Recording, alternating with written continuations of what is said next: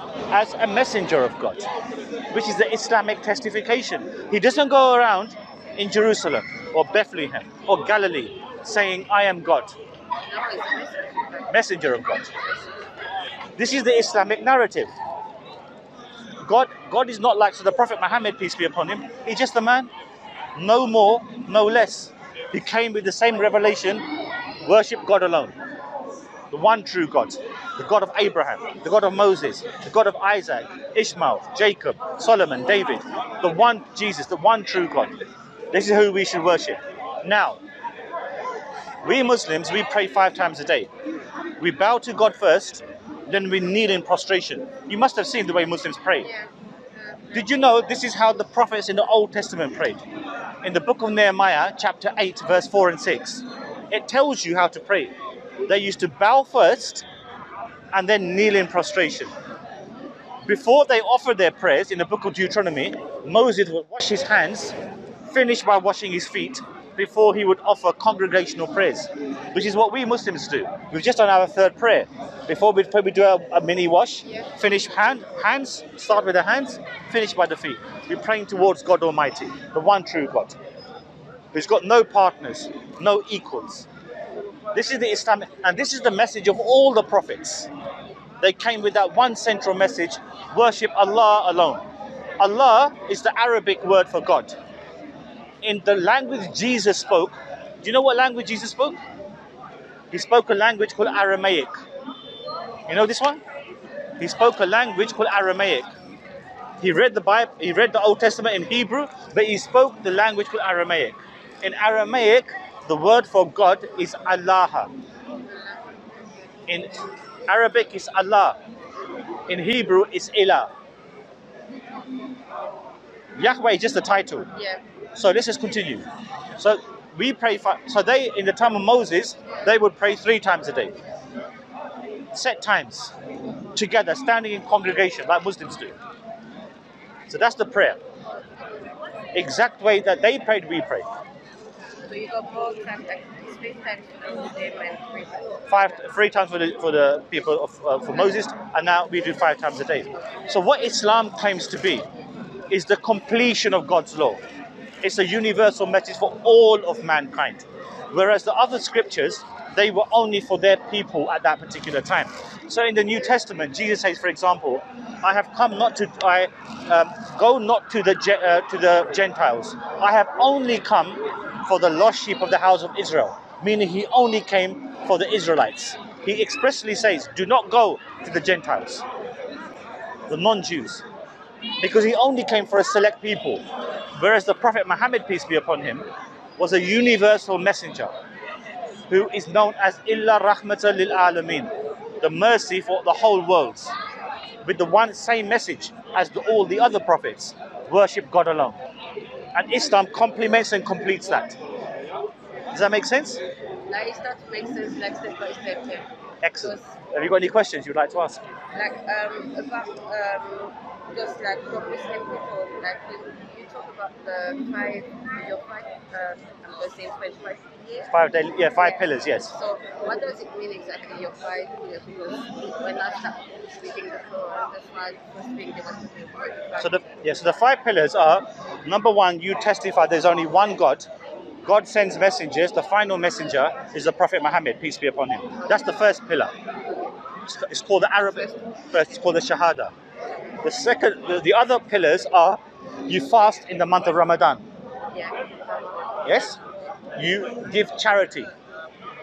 2.5% of your wealth for every Muslim is a responsibility. For any wealth that you have to give 2.5% of your savings to the poor and needy.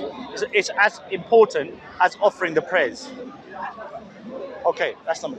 Then we must go once in a lifetime to a pilgrimage to Mecca, Saudi Arabia, once in a lifetime. The same pilgrimage that Hagar did with Ishmael when she couldn't find any water in the book of Genesis.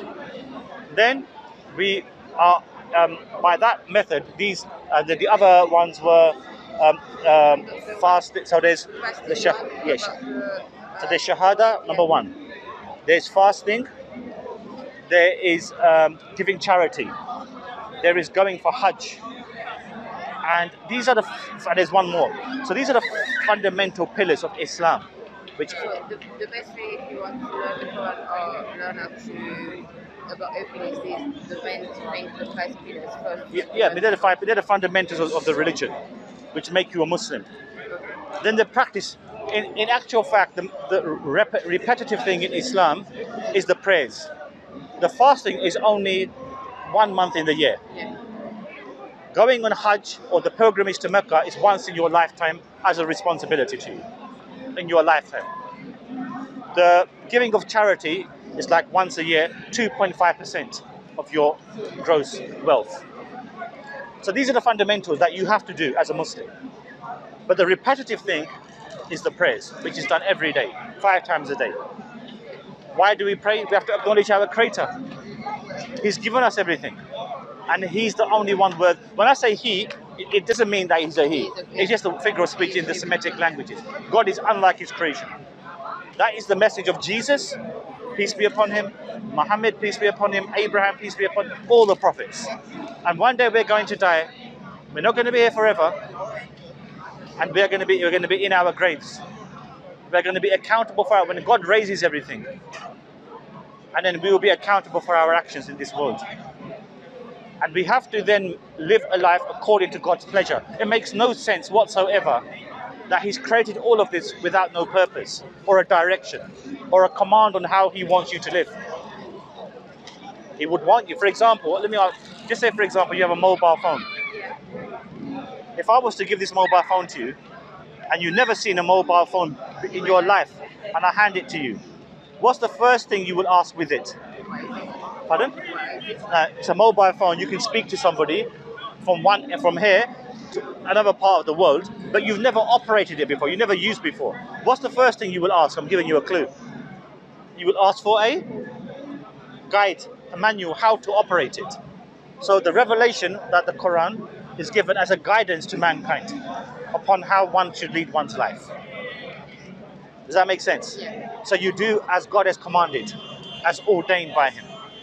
So, so for example, in the Islamic narrative, there are responsibilities for men and women. They play different functional roles, but they are equal in the sight of God. Because it's hard to make some people understand like women and men people. Yeah. So in the sight of God, they're equal, but they play different functions, different roles. So in the Islamic narrative, the man has to go out and provide for the family. Everything is his responsibility. This is the commandments of God. The woman, just say for example, you have a nice business, online business at home. You have no responsibility whatsoever to contribute to the household. Everything you earn is for yourself. The responsibility for the maintenance is with the man. At the same juncture, your husband who comes and works for you, you have an obligation to be kind and loving to him. Who maintain your family with a good, nice, structured family method. But you are not his servant. So yeah, just like the Respect, mutual respect. So your husband plays a prominent role. You have to give him the position of the head, but his responsibility then is to produce equity and fairness and treat you with how God has commanded to be treated, with honor, respect, love. The Prophet Muhammad, upon whom be peace, was the very best example to his wife. So this is the message of Islam. You must obey the words of your Creator. You must give a recognition. You must be good, charitable, honest. It's no good me praying 5 times a day and I'm cheating people in my business. Unfortunately, lots of religious people do this. I must say it's the truth. But this is not what God has commanded. So the emptiness of the prayer will be if you do not perform the deeds of the prayer, the actions, making yourself better, kind, humble, polite, honest, integral, having integrity, all these commonalities which we all have. This is the message of Islam in a nutshell. And this is what I invite you to. It's got the very best, first and foremost, it has the very best concept of God. Everything just say like about respect, like love each other. That's something that I'm sure Muslim people you teach to other people, like from other country and other background to be like, but it's complicated. For me, like it's complicated. Where are you from? I'm from France, but originally from Gabon. Gabon, yes. So I grew up in France, but like I don't know, I still trying to search my way to think like because I know about everything about Christianity, but they don't help me at all like for live and have a new life and something different than I used to before. You see, sister, this is a very much spreading between many people. On our table here, we've got people from different nationalities. Afro-Caribbean people who become Muslims. We've got white English people who have become Muslims. We've got people of all different nationality and races under that ubiquitous banner of Al-Islam. It's, Allah says, beautiful verse, beautiful narration, sorry, in the hadiths. Allah does not judge you by your color or your creed, but by your piety and goodness. So Islam is ubiquitous. It's for everyone. And it's encompassing. People are coming attracted towards it. And many people are converting. I would encourage you to do the same thing as well. Become Muslim. Worship Allah alone is the one who's solely worthy of worship. We've got lots of information on the table there. Free Qurans in English, lots of free literature. Please help yourself if you would like, whatever you can. Can I take you over there? Do you have the Quran in French? In French? In French, I'll have to ask one of the brothers. It may be in a storage place. Maybe I can get that ordered for you. If you got any leaflet, you can make me read more. Of course, let's come over here, inshallah. Recommend themselves at this age. We don't know anything about like Yeah, brilliant. Again, everything I said, if it makes sense to you, then there's nothing stopping you becoming Muslim. Straight. You open your mind more than you used to. No problem. What you could do is tonight when you go home. Sorry, the brothers here, they've got YouTube channels. Okay. They will upload. Yeah, I'll give you their channels. Okay. We'll upload them, inshallah, and we'll be able. You can review and consider what we've discussed, and then you can welcome to come back next week, perhaps, if you so wish. Okay. You every weekend. Every here, 2:30 till about 8:30 on Saturdays. Okay. Okay. Definitely, I'm gonna come back. If it's not next week, if you're still here, I'm gonna. No, we'll be here every week. There's no problem. Let me give you the details on the phone. Just give me two. I'm just going to speak in the camera for one moment, and then I will be with you. And I'm gonna put this So very nice sister here from France, who's ethnically from Gabon. Late father, may Allah have mercy on him. He's passed away, and he was a Muslim. Mother is Christian, but she's more inclined towards Islam, as we've heard the sister speak. So may Allah guide her onto the right path, and inshallah she will accept the religion. Assalamu alaikum.